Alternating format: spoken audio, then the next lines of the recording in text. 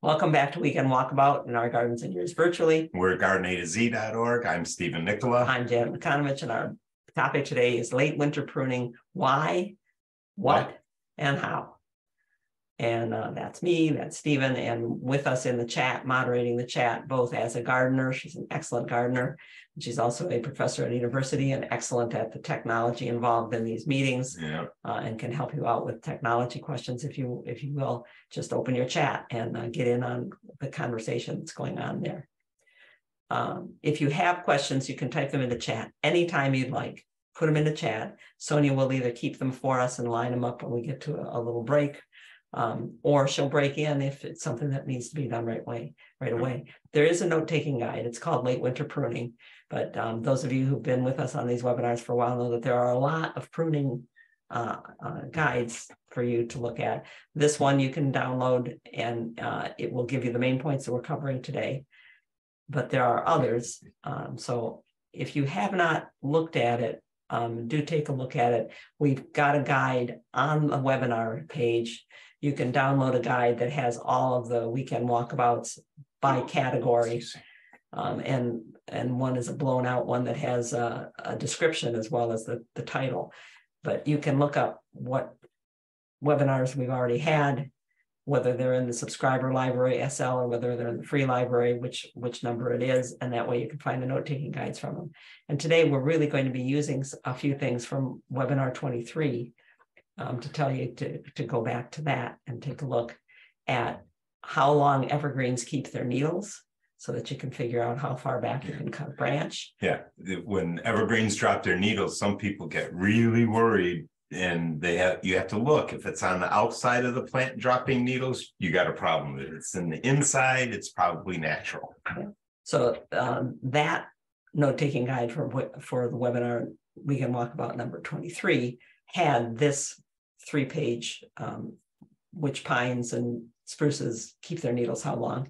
And it also had about 9 pages of this, which is what we call all the shrubs to cut now, when, and how, where we listed all the shrubs that we could think of that people would be growing and wrote how to prune them. So for instance, that azalea, it's a type of rhododendrons. If you want to keep it tightly shaped and smaller than its potential, then 5 is the key that you want to have.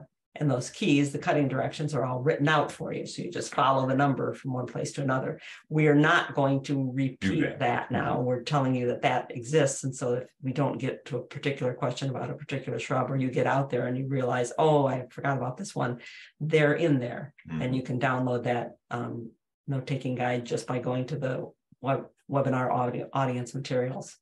Now, what we did, because we're trying to do things differently each time, we reinvent ourselves regularly. Causes a lot of work sometimes. Yeah, we've shown you how we prune something. We say, here's a picture of it before, here's a picture of it after, here's a picture of a branch that we cut. We thought we would show you a way that it's an ongoing learning pruning exercise. We went to several gardens where they do a lot of pruning. Actually, most public gardens do a lot of pruning. This is Whistling Gardens in Ontario. It's in Wilsonville, which is south of Brantford. If you are cutting across Ontario, as we Michiganders do on our way to New York or Niagara or going up into Montreal, you need to stop at Whistling Garden. It's an incredible place. Yeah. But there's probably 700 feet of boxwood hedge just in this one. Just in the picture. Yeah, just in the picture. And we also went to Longwood Gardens. Longwood is in Kennett Square, Pennsylvania. It's right in the corner that almost is Delaware, and it was originally a Pierre DuPont's estate. And it was his fun place. It wasn't a place to actually live in. It was to have parties and to invite people over to. And they also have lots of things that they prune, not just hedges, but all kinds of plants. And people ask us, why would you go there in the winter when you could go there when there's plants up there doing this? Well, we go to see how things are done. You will find us, Steve taking pictures, and me sticking my head inside the shrubs to look and see, where was it cut? When was it cut? How are they doing this? In this particular small garden, there's little tiny green coming up. There's thousands of bulbs right there. Then there'll be another display, then there'll be another, it's longwood anytime. There's always a time to see what's going on. And also to the Dawes Arboretum, which is in South Central Ohio. This is part of their Japanese garden. They also do a lot of pruning of a lot of different kinds of things. So what we want to do is show you what we learned, what we saw, what we gathered as evidence to tell you about late winter pruning in the midst of people doing their late winter pruning. We spent about an hour talking with the arborist and the nursery manager at Longwood. Steve tracked down the guys that were cutting here. And we spoke to the owner of Whistling Gardens about what they were doing, and we'll tell you about that as we go along. Whistling Gardens is not technically open, but he let us disturb his undisturbed snow, except for critters. So yeah, to go in and take a look around. This is a one-man garden. This is one person who decided that I'm going to make a garden in farmland in Ontario. And in order to make a garden room, I need to have walls. So there are hedges and tree hedges everywhere, dividing the space, the acreage up. He has one helper that comes every year for 10 months. 20 acres. It is Darren Heimbecker is his name. His wife does administrative work now for him, but and these places between Longwood and Dawes and Whistling Gardens have everything that you would ever grow. Evergreens, boxwood here, junipers, spruces, beeches, hawthorns, butterfly bush, viburnums, right. Dwarf conifers. And they're cutting them in all different ways because, as we've told you before, how you do something when it comes to pruning depends on why you're cutting. And cutting to keep a tree short and hedged, you might notice that those look a little flat at the top. Making a hedge out of those trees is an entirely different kind of pruning than the pruning that you would do to train a young tree. Yep, entirely different. And they have evergreen and deciduous shrubs of all kinds, some of which are allowed to grow and some are trained and done in particular ways. They have everything you never wanted to see clipped into a hedge. And very old hedges. The walls of the outdoor theater at Longwood are hedged topiary. And also big. Yeah, you can see how big something can get if someone gives it room and just lets it grow. This is at Dawes. And that's a nice size hedge, in natural form. I zoomed in on it, and it's a juniper, so it's got to have been there for a long time. And there it goes. There it goes, And it gets pruned. They're not just letting it go. Now, we don't go out to, when we go to a botanical garden and we're trying to learn about pruning, we generally don't go out to the shrub. This is the shrub collection at Dawes. At botanical gardens, part of it. At botanical gardens, they plant things to show you what the plant can do, and they just let them grow. As Mike Durr explained it to me one time, he says, you have to understand, they just put them out here where they think they'll do, and then they leave them. That's it. They leave them out here. Generally speaking, that's how they do it. Yeah. So if you want to learn about pruning, you stick in these kinds of areas, the garden areas of a botanical garden, where they have to keep the boxwood from getting into the roses, and they've got to keep the grasses from seeding into the sedums, and they've got to keep the climbing roses staked up properly, that kind of thing. So those are the areas that we go and crawl around in. And we go at the times of year when people are working. You can see the gentleman down there. His machine, you could see. He got part way done. You can see that they're cut. They did this side already. You look down this side, you could see all the nubs.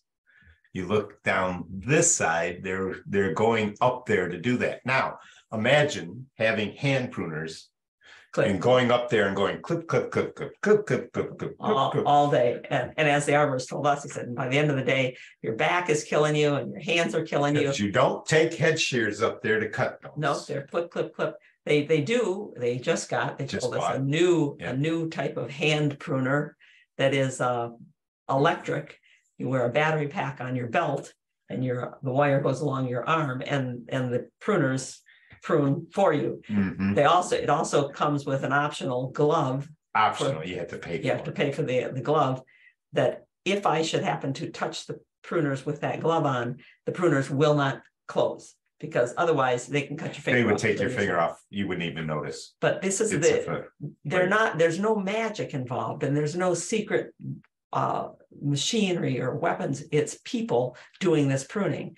And these are linden trees, and they're that's a very common tree to be used for hedges like this. And there's at least 150 of them in Longwood. So it's busy for arborists and gardeners at this time of year, because if we cut before growth begins, we can select which way we want it to grow and where we want it to fill in. And which way this go? Yeah. And so this is a linden. This is like one of the things that one of those bunches. I'm trying to think of what you would even call this is where they're pruning up at the top of the lindens. If you cut to right here on this branch, which has become dominant. Well, see, all of those branches sprouted from the last time it was cut, but one of them got ahead of the others and has become dominant and is becoming bigger. If I cut to just above that bud, the new branch will grow in the direction that bud is going, which isn't necessarily a good direction. It may be a better direction to cut to the bottom bud. Or take it all the way off, because see what happens. Because as time goes by, you do take some of these branches back further and let them start sprouting again. This little maple branch has been headed back right here, headed back to a side branch, which then took off and became this way, going in the right direction rather than going up. We also prune this time of year because you can reduce your overall pruning time. If you make one hard cut now, as in a serious deep cut, you don't have to make cuts later. For instance, we cut boxwoods, and we've shown you boxwoods and yews that we've cut back severely. Mm-hmm. You'll have to go and take a look at some of the other evergreens, shrubs and trees, or foundation planting, webinar 74, the foundation plantings. We've shown you where you can cut back all the way, and then you don't have to cut any more the whole rest of the year, rather than coming out every time it grows another couple inches and taking a couple inches off. So you can save time that way. And because you can get around a lot better around trees and shrubs if the ground is frozen. Or at any rate while the herbaceous plants are dormant. Because here we are at Longwood. This is a very misleading picture in a way, because that's a 300-foot walk to where you see the edge of a fountain there. And then there's another 300 feet on the other side. And this is the winter scene. And look what's going on. What are you going to do? Are you going to wait until all of those bulbs come up and then go trample everything? No, you better get in there before those come up. So those are up now. They were not up three weeks ago when we were there. In fact, they had netting. That's one of the pictures I went back to get. Get the netting on there to keep the squirrels out. The netting was gone. Netting hundreds of feet of netting gone. Like a deer fence netting, because this is what's going to be there. And there's no way you're going to get to. Now, a lot of the things that are there, those evergreens that are in the center background, they're temporary. They're in pots. You can even see a bit of a black plastic pot there. Right here. Because that's one of the places where something like a banana will go later on. But at any rate, there's no way you can do those hedges this time of year. So even though it's a good time to do hedges in August, and we tell you about late August being a great time to prune, not in this kind of garden. And you can go see this garden and it'll never look this way again. It'll never be the same twice. It'll never be the same twice. No 2 years ever the same. No 2 seasons. Yeah, right. Longwood is amazing that way.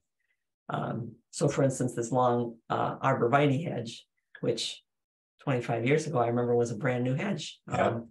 The blue evergreens that you see there are just temporary, because that's all going to be bedding stuff. Yep. So you might think, well, it's going to be hard to work on that hedge with those blue junipers there, those blue fall cypress there. No, they're just going to move those right out of the way. Whoops, I keep going the wrong way today. And at Whistling Gardens, we've got the same thing going on. You see in the background a linden hedge. You can see where the tree's been cut and has whips growing up from the top. And then in front of it is a weeping Norway spruce hedge. And then there's a boxwood hedge around the lawn area. You can see where they've been cutting there. And in the summertime, there's perennials of all kinds billowing through all through this area. Yeah. So you better cut in the off season. Yeah. Even at your own house, where you put your annual flowers, you don't want to be trampling those. Yeah.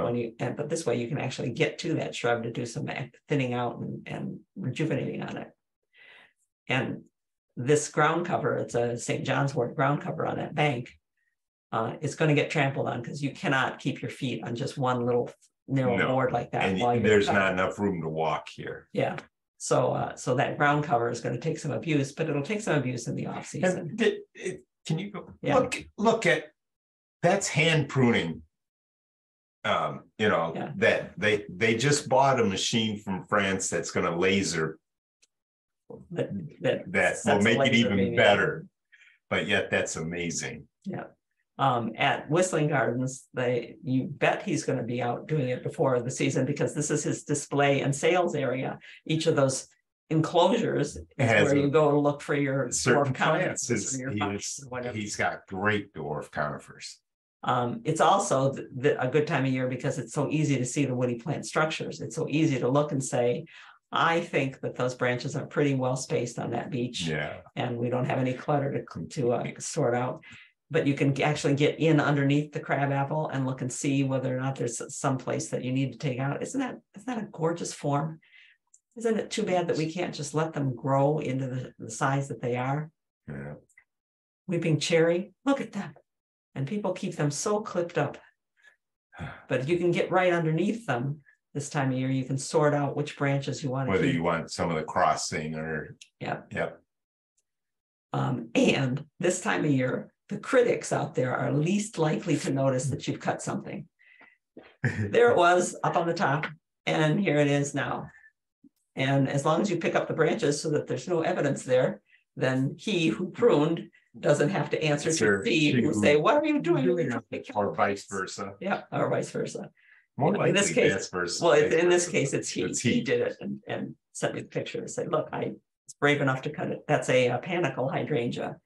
And I would have cut it even further. Oh, yes. I would have thinned out more of the branches. You can tell her students are in the first 15 years of being taught, they are very shy and won't cut as hard as she will. Yeah. Okay, so since it's a good time to prune, what are we pruning? Start off with dead, damaged, disease stuff. There's winter damage, a lot of it this year from cracks and breaks. Yep. And a lot now. And a lot of things that you didn't see before because evergreens tend to, as the sap starts to rise, needles will turn brown and you'll see what's going on.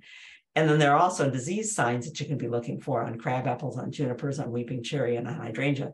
So you've got a redbud tree in the front yard, and you've realized that it had a dead branch, and then now you go and take a look at it and realize, well, there's a lot of dead. It's a great time to take out dead wood. Just get it out of there. We're going to tell you it's the first thing that you do anytime you prune to shape something up anyways. Get the dead out first. Always get the dead out. It is dead and unsafe wood. It is the unequivocal, unarguable stuff. You take it out.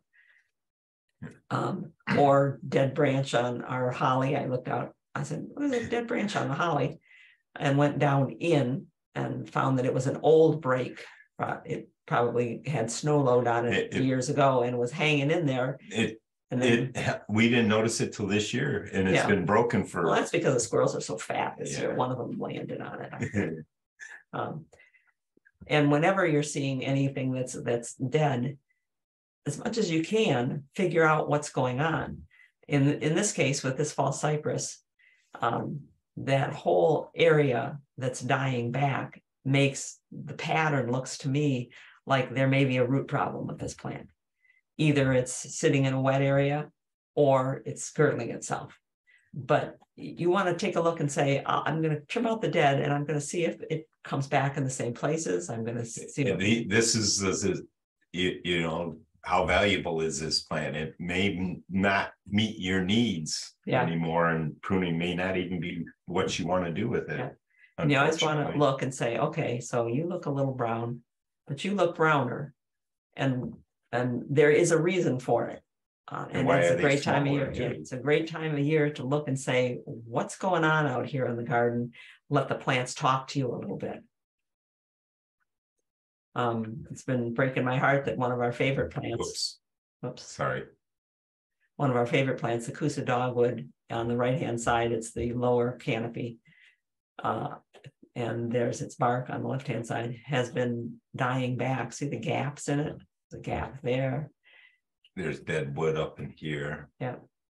And it's been being pruned. You can see cuts that are made on the trunks there. Here, and up. Yep. Which is almost always a sign of some kind of girdling going on, and the base goes in without a flare, and you do see little roots around the edge. It'd be terrible to lose that one, but look for a reason for something to be dead or dying. If it's broken, well, then you don't have to worry about cleaning things up. But if it's diseased, if you see at the base of each branch that's broken that there's discoloration, like on this red twig dogwood, Barb sent this picture in. She said, what do I do with this? The neighbors have been we neighbors have cut some red twigs from it every year for years, and nobody's done anything to it.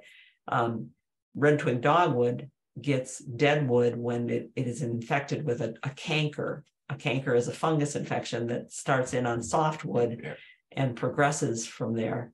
And all of the wood that you see here that's discolored, all of that wood that's black and brown needs to come out of there. First thing you do is you're going to take all of that dead out. You might be cracking it out. You might have to take a hammer and knock some of it out of there, but you need to get all of that out of there and then let the plant grow back clean from pieces like this one here. If I don't know, cut it's got a spot on it. Yeah, but if you cut below there, it's rooted in the ground and let it come back up. They can do that because that's what they do so well. But take the dead out first. Questions about why we're pruning now, or something that's dead? We're going to get more into the hows as we go along. Yeah, so there's a couple that will be how issues that will come up later. But Zoom user, I don't have a name yet for Zoom user, but Zoom user asked, can I prune today if I disinfect with Mr. Clean or with Lysol after each cut? Yeah, if there's snow on the plant and the plant is wet, then you would definitely need to disinfect after every cut. That's get pretty tedious, but yeah, you can. We're looking for days that don't go down below freezing. So you're looking for an even temperature. We got that coming up on, I think, Monday, Tuesday, Wednesday. You want it to be above freezing during the day and freezing or just above freezing at night for a couple of days afterwards. We'll come back to that a little bit later too. So that's what Stacy was also asking about. Just can we get a repetition once again about how to determine the best whether to prune temperatures versus moisture? Is there a particular calculus, or it's just that looking for the steady above freezing temperature and not wet? Yeah, exactly. Looking for the steady above freezing temperature and no fast. Yeah, you don't big drops. Yeah, you don't want big drops in temperature. That's the main thing. You don't want to go from 50 down to 20 degrees. That's what damages plants would. And also, because I think this is sometimes useful about the weather issues before or after pruning, that if things get wet or get really, really cold after pruning versus before pruning, how are we deciding based on that? Wet is only a problem when you're pruning. Wet wood is a problem when you are pruning, because when the wood is wet and you are cutting into the wood, you are carrying spores from one part of the plant to another part of the plant and potentially infecting branches. I've seen it happen a lot. Red twig dogwoods, for instance, I've seen where people have taken head shears to a red twig dogwood and every single tip turns black with fungus. After you cut, that's not a problem. The plant is not touching itself all over like you are touching yourself all over. Getting cold is a problem if you cut back hard and there's evergreen foliage, and this is written in your note-taking guide this time. If there's evergreen foliage in the canopy and you're going to take most of that evergreen foliage away, it was the blanket for the interior part of the plant. And if it suddenly drops to below freezing, then that interior part of the plant won't have time to harden off and could die back further than you cut it. So cold after is what we're trying to avoid, and wet during we're trying to avoid. Okay, great. Thank you. I know that that's just often an issue in questions. And a quick one from Therese. Can you ask ask Janet why you felt that the fall cypress damage is a root issue? The pattern of damage where it's losing whole branches from the tips downward, and I didn't see any indication that it was a fungus infection, is usually because the plant is starving. And they starve when they girdle. They literally can't get a root out any further. So it's just a symptom I've seen before that I suspect is that's what's going on. We've reached a point now where a lot of our first thoughts on plant, unless it's really obvious of a disease, is to look at the roots. Yeah. I mean, it's just. Yeah. Okay, so that's our one reason late winter pruning, reason one. And now we're going to go to reason two, which is because you can beat pests to the plants.